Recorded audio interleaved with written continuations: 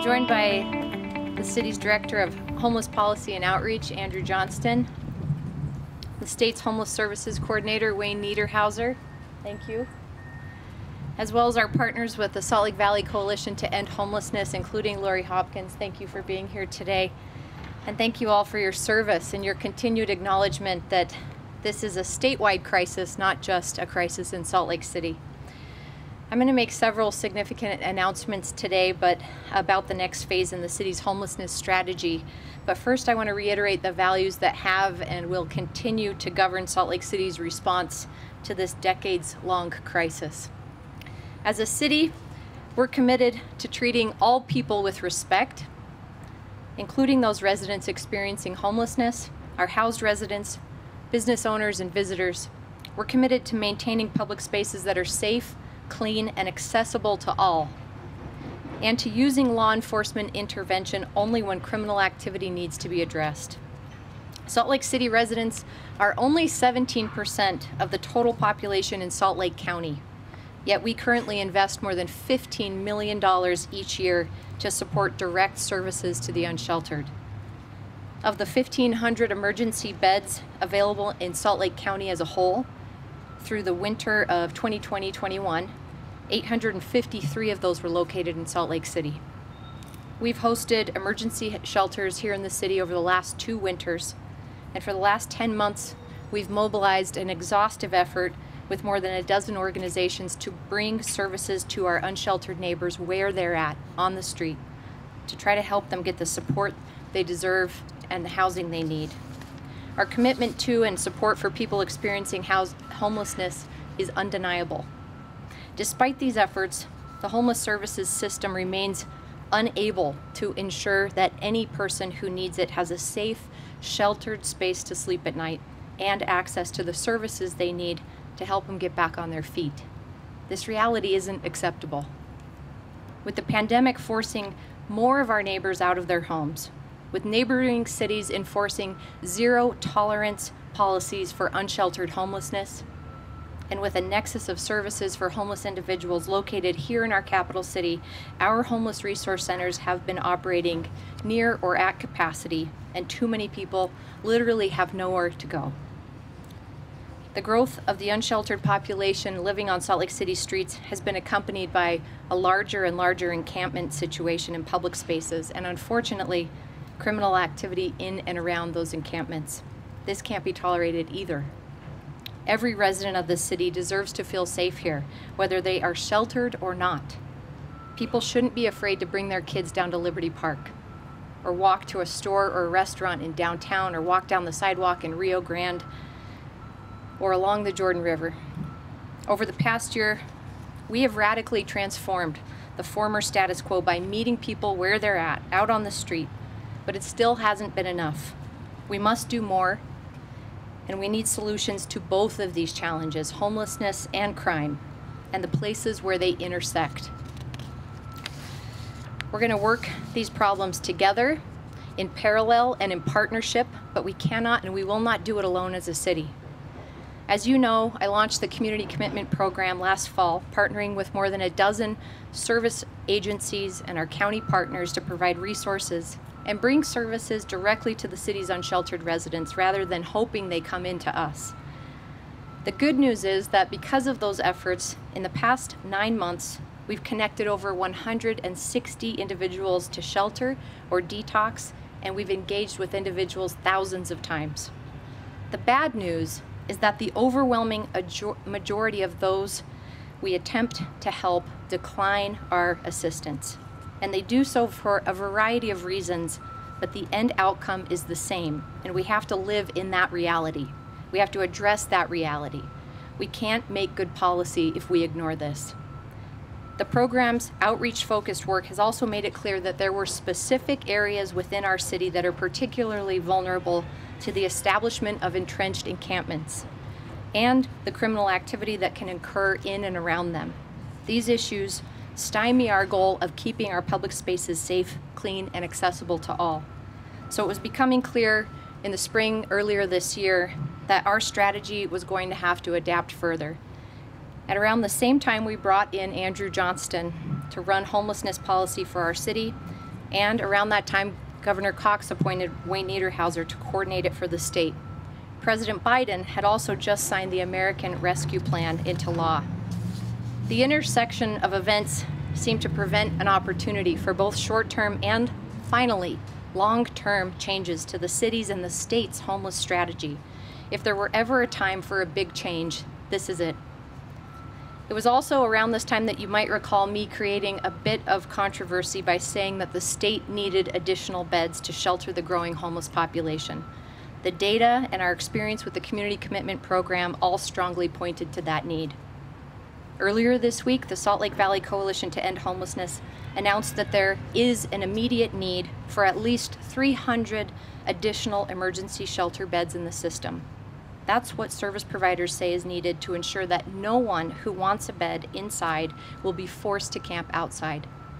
The city agrees with that conclusion, and I'm here today to ask that the state support the coalition and its partners to do whatever it takes to get those beds online quickly before winter, and that the beds be located not only in Salt Lake City, but also in other parts of Salt Lake County. It's my hope that any Utahn who wants a warm, safe place to sleep at night has that option by December 1st.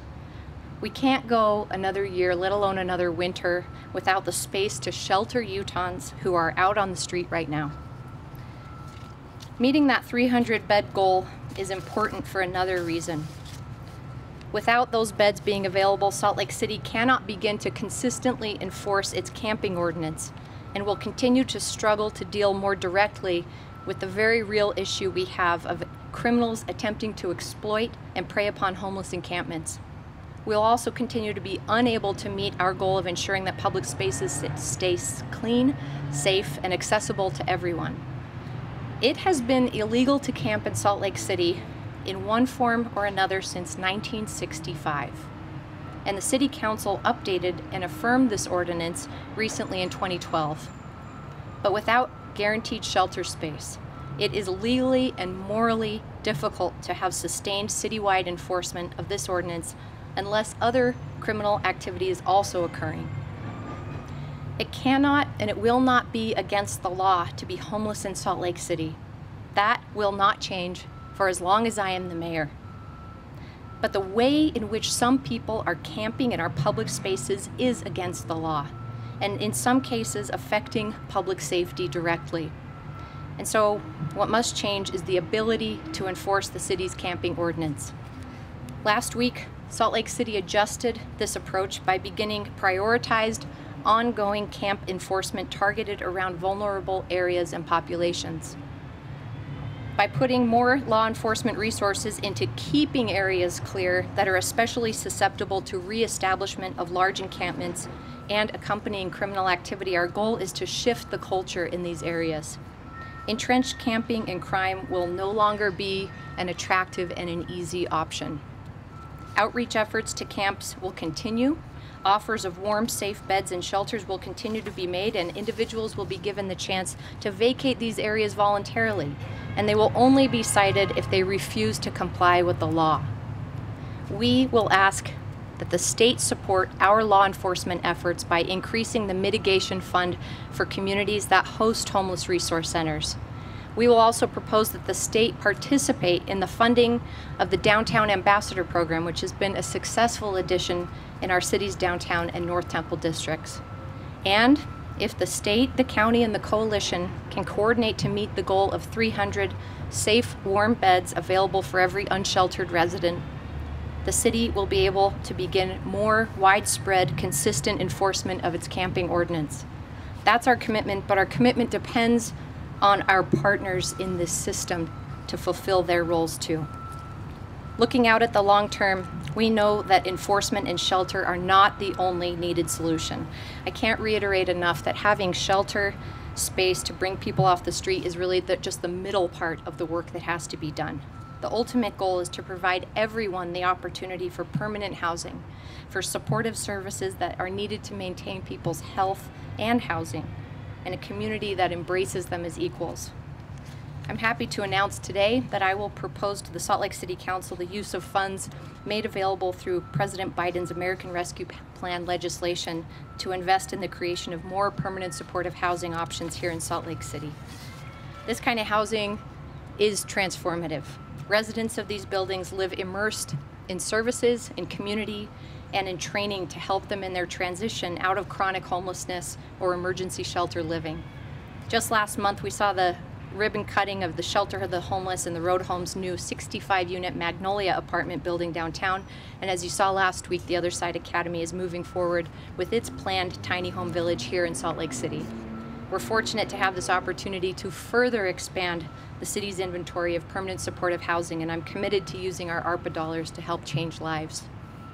Utah's homelessness crisis is deeply rooted in the lack of affordable housing, inadequate access to mental health and substance abuse treatment, low wages that haven't kept pace with housing prices, and multi-generational poverty, among other far-reaching and systemic issues. But without access to mental health and substance abuse treatment, as well as deeply affordable and permanent supportive housing, we will be right back here next year. We'd be asking again to expand our emergency shelter beds. Let's get real about the fact that as our state's population grows, so too does the proportion of those experiencing homelessness, and it doesn't have to be this way. While we have great hope for the services that will be provided by the Crisis Care Center at the Huntsman Mental Health Institute when it opens in 2023, there remains an acute need each and every day on the streets of our capital city. The gap between now and more permanent solutions ahead of us needs to be bridged. And today, I'm asking our county and state partners to prioritize funding that would temporarily open a bridge receiving center for behavioral health services and substance abuse detox and treatment. I know that we all agree this is a critical piece of the solution, but we simply cannot wait 2 more years for it to get here.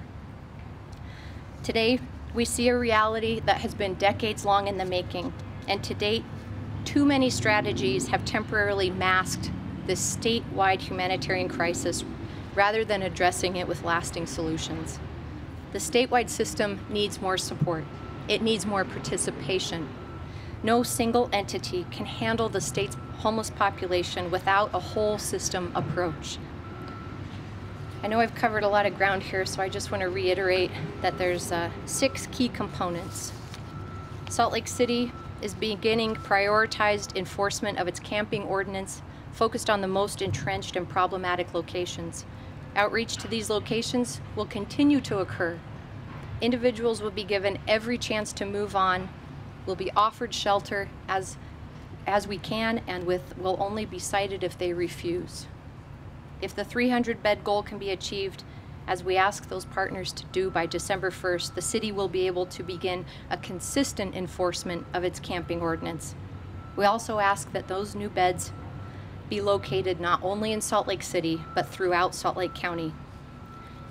Third, the city will ask the state to provide ongoing funding to the downtown ambassadors for homeless outreach and business assistance, as well as ensure that all cities that host homeless resource centers receive dependable, adequate mitigation funding for public safety.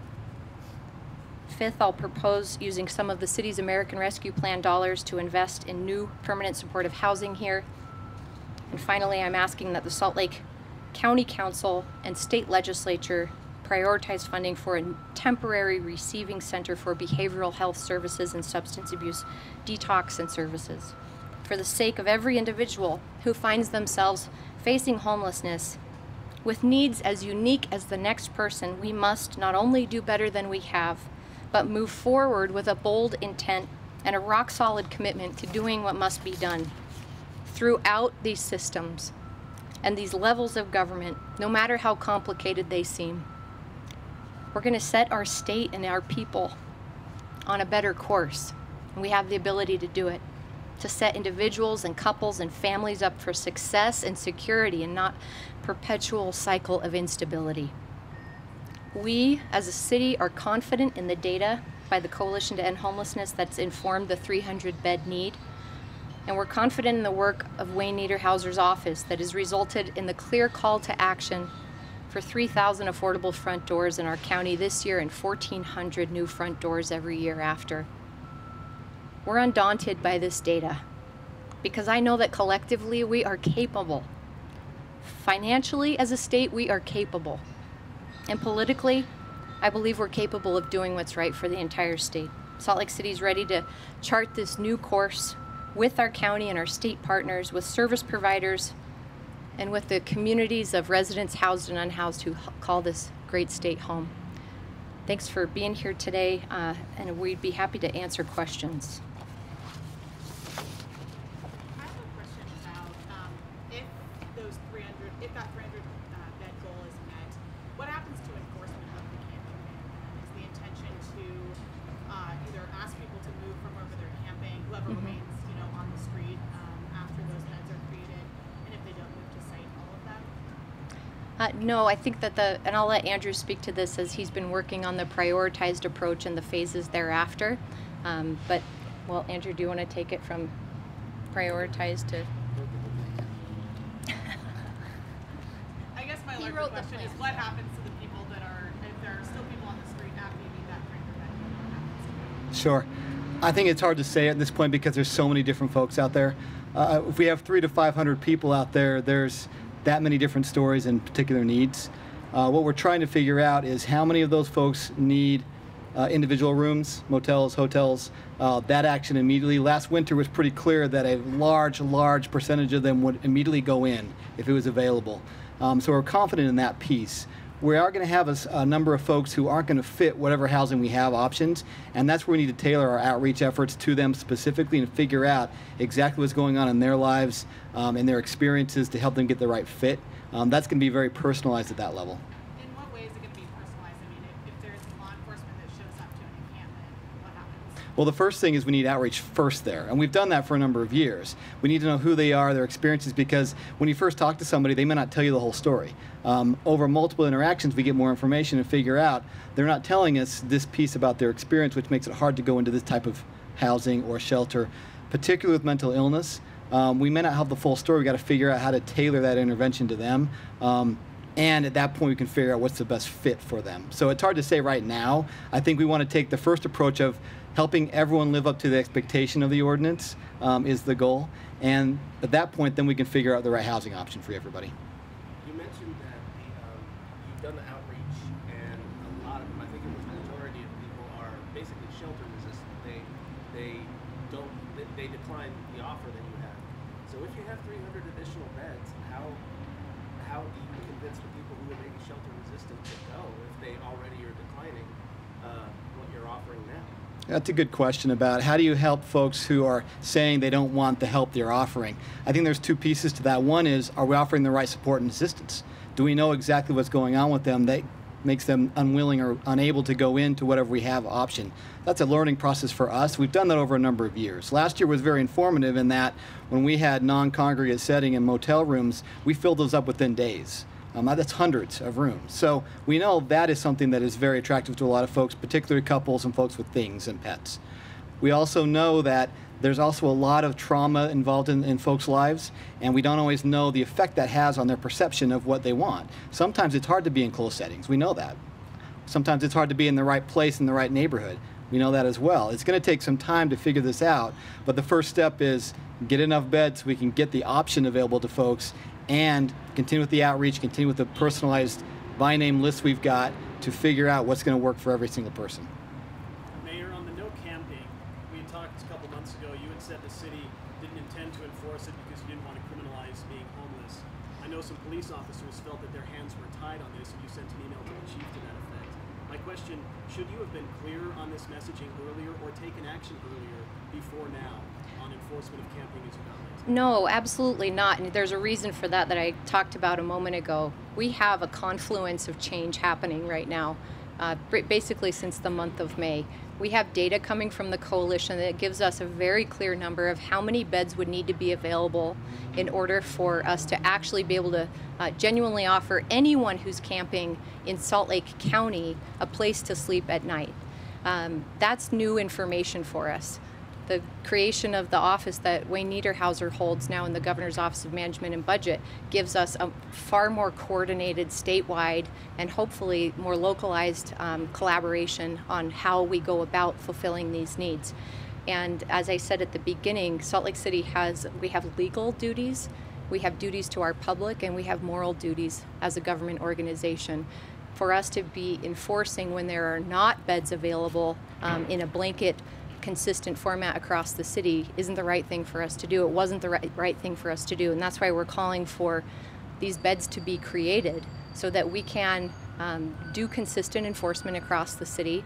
And a little bit to a question earlier, what we're focusing on here, especially with this prioritized approach that we have just begun, is looking at the encampments that are having an impact on the quality of life, the public safety of the people who are living in them, and the community surrounding them, and the criminal activity that's taking place there. So the ability for us to truly offer people appropriate shelter beds, detox beds, we can't make them say yes to those beds, but when it comes to impacting our public spaces, we do have a law that's been on the books for decades, and this will help us to be able to enforce it. I see Rio Grande has been enforced now. There are very few people there. I know businesses there have complained for months. Again, do you think something should have been done there earlier? We have cleared Rio Grande 5 times. And Rio Grande is one of those that keeps reestablishing. And we know from in the last 18 months and sometime before that a police presence in an area can help to deter reestablishment of those areas that are really predisposed to re-entrenchment of camps. So that presence is really critical, and our police ability to do that, that regular presence and enforcement is an important part. Will police be there for the long term in Rio Grande? You can ask Chief Brown about what that strategy is. I'm not directing the police operations on that. Mayor, how does the situation today compare to before Operation Rio Grande and the construction of the resource centers? And what do these steps say about the success or failures of those efforts? You know, obviously I wasn't the mayor then. When the previous road home facility was open on Rio Grande, there wasn't a hard cap to the number of beds. And we all know that they would get up over 1,000 on some nights in the winter time. Being able to enforce a camping ordinance when there is a bed or a mat waiting for someone is a different scenario than what we've been operating in since the Homeless Resource Centers opened. And in all of the cities, they have hard caps. All the cities that the resource centers exist in. So it's a different landscape of shelter availability, and that's why this confluence of data, people in the right positions, and the ARPA funding coming together, this is a moment in time that I don't know that we've ever seen in the state of Utah, in the capital city. And I'm grateful for the partnership and the recognition that this is a statewide humanitarian crisis, and we intend to do something bold about that. Permanent supportive housing, how many units and how quickly? I know the coalition Wayne, do you want that? 450. Or Lori? Sorry. I guess I would note that the Magnolia, which is beautiful, took years just to create the 65 units. So your thoughts on that? So essentially, we're looking at affordable housing as being the solution to all of these problems. And we're taking the approach where we're looking what we'd like to have built long-term as well as short-term. So as the mayor mentioned, in the short term, we're very much looking for about 450 units to be built within the next 1 to 2 years. And there's some opportunities that dovetail with some of the funding that's coming into our community, such as hotel purchases and rehabs, that would likely accelerate the pace in which we can bring some of those units online. So beyond the Magnolia, which will be filled up in the next 2 or 3 months with 65 individuals or more that will be receiving homes and overnight or 24/7 supportive services, we would like another 450 in the short term, and beyond that, thousands. If there are so many people that are shelter resistant, are you at all considering creating a shelter with a different set of rules, maybe a lower barrier to entry that might attract more people, or changing the existing rules of existing shelters? So the city doesn't own or operate or set those rules for any of the shelters. We are not interested in doing that. I don't think it's appropriate for a city to do that. I don't know if Lori or Wayne want to take that on, but that's a question for other organizations. You want to? Why would you want to get involved in that?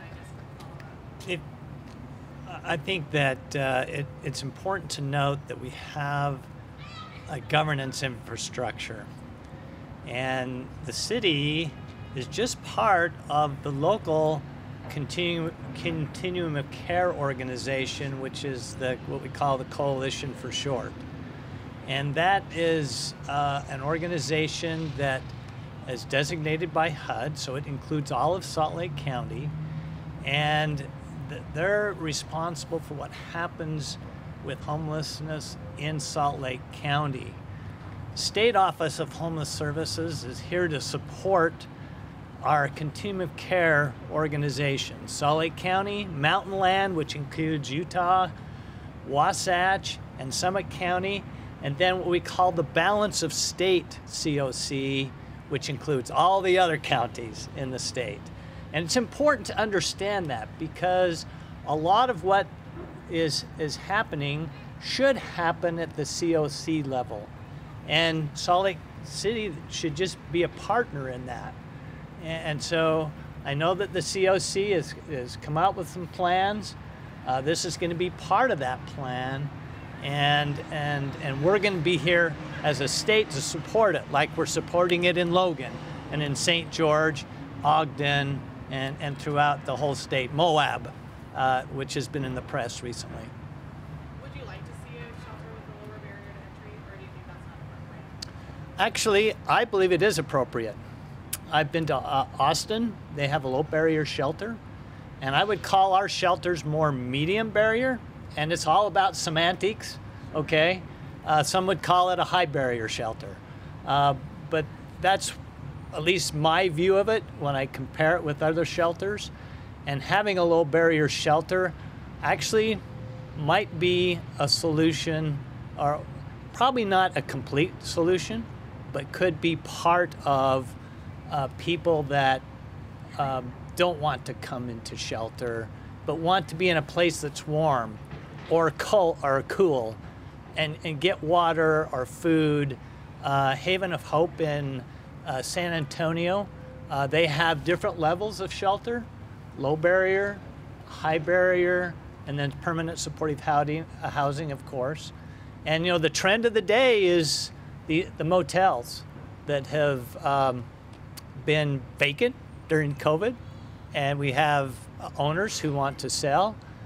They are a very good option to get beds quickly.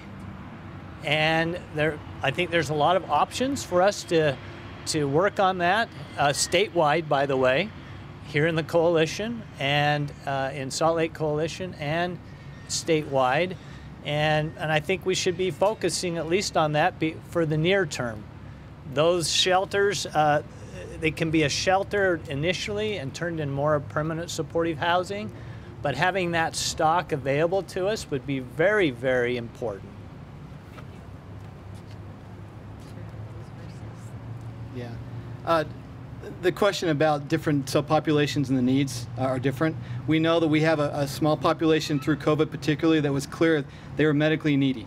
Whether age-related or underlying health conditions, we had specific rooms for them in hotels that worked very well. We know that we need a certain percentage of those in this 300 we're presenting, so that will be a part of it.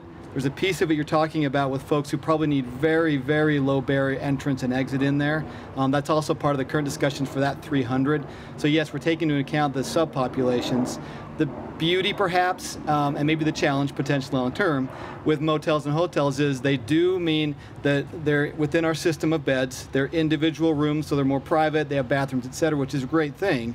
They're also available now because of COVID at some points, and also because some of the funding that's being made, public funding, is useful for acquisition of those. Long term, they could also be housing. So we know that if we keep building to shelter, we can keep adding shelter beds every year and run into a situation where we have a lot of folks in shelter but not many going into housing. And we're never going to get ahead of it that way. If we can use motels and hotels as emergency shelter as we did last winter, but keep them in the system, they can move to housing, which is ultimately the goal. And if we don't need to keep adding shelter beds, we can add housing, let's do that. So they're very flexible that way. I just want to clarify that when Andrew talks about we are talking about that within the 300, I believe you're speaking as a member of the coalition, not as Salt Lake City. Andrew represents the city on the Salt Lake Valley Coalition to End Homelessness. As a member, though, of the coalition, how many of the 300 beds have already been identified, or you still have to acquire all 300 at this point? We're actively working on that as a coalition. I take that as a zero. What happens is, for the past 2 years, we have ramped up in the summer and fall, and then we've ramped down, as you know, in the late spring and summer again. And what we're trying to do is make sure that this 300-bed scenario is something we can keep in the system for the foreseeable future until our community needs change. So we're actively putting together projects, and just so you know, the coalition makes recommendations and also puts together funding plans around what this could look like. But ultimately, the service providers in our community, which are nonprofits and also sometimes cities and municipalities, they're the ones that are actually going to be pushing forward these project plans, because in our community, it's the nonprofits that own these facilities. So for example, Shelter the Homeless, that I'm the executive director of, actually owns 1,000 permanent shelter beds. It's the Homeless Resource Center system. And we're very happy to be partnering with Midvale City, South Salt Lake City, and Salt Lake City to house these beds in Salt Lake County. So when we're talking about the flexible beds, we'd like to take the same approach and make sure that they're available for the foreseeable future, and there's a great partnership and collaboration amongst all the service providers as well as the municipalities and state. Let me ask it this way then. Do you believe they can be found by December 1st? Absolutely. We're actively working on it, just not ready to unveil any specifics. Thank you. Going back to the targeted enforcement, is that like an indefinite plan? What's kind of the timing for that, or is it going to take place for a Yeah. short period of time? So the targeted prioritized enforcement is until the 300 beds are available. Okay. When the 300 beds are available, we'll be able to more broadly enforce. Mayor, is the resource Oh, center- wait, we've got a clarification. I just want to clarify. When I talk about low barrier shelter and the different models that are out there, the state's not driving that. We're going to look to the local continuum of care organizations. In the balance of state, we've split that up where we have Bear River, St. George have their own small organizing committee. So we're there to support them. And the idea and the plan that's presented today, I think, is a very positive direction from a state point of view. And we're going to do whatever we can to support getting more housing on the ground. But that involves probably getting with the legislature and persuading them. And I think that's part of the job and part of the reason why I'm in this position. Mayor, is the resource center model working? Because the logical assumption Yeah. is the necessity of these steps is it's not, or not as efficiently as we hope. It is working, and an audit conducted by Wayne's office recently, you could speak to it a little more clearly. In a nutshell, I would say the resource center system is working very well. The flow through to permanent supportive and transitional housing is not working as well. And that capacity, that 450 that Laurie mentioned needing rather immediately in the next year or two, is part of the solution to that. Do you want to add anything? Sure, I think you know the process. When I was Senate President, we authorized an audit of the road home when it was down at Rio Grande area. And there was a lot of challenges. It was a hard audit for the service providers. And then we had a follow-up. The legislature, not me at this time, I wasn't in the legislature and authorized the follow-up, but it showed that things were working very well. And it became obvious to me almost from the first day I was in this position that the problem is not our shelter system. They're doing a great job, and I think that was any audit's going to unveil a few little nuances. There were a few of those, but I think for the most part it was a praise that the shelter system is working, or the resource center system is working well. It's on the other side. It's our treatment facilities, treatment beds, it's housing opportunities. And if we don't have enough of that, it backs up in the shelters. And at least from my point of view, I think our shelters should be running, especially in the summer, at like 50, 60% of capacity, so that we have capacity for an emergency or when winter comes on. And that's just my personal philosophy, but that means you got to have what's after the resource center, and that's housing and treatment.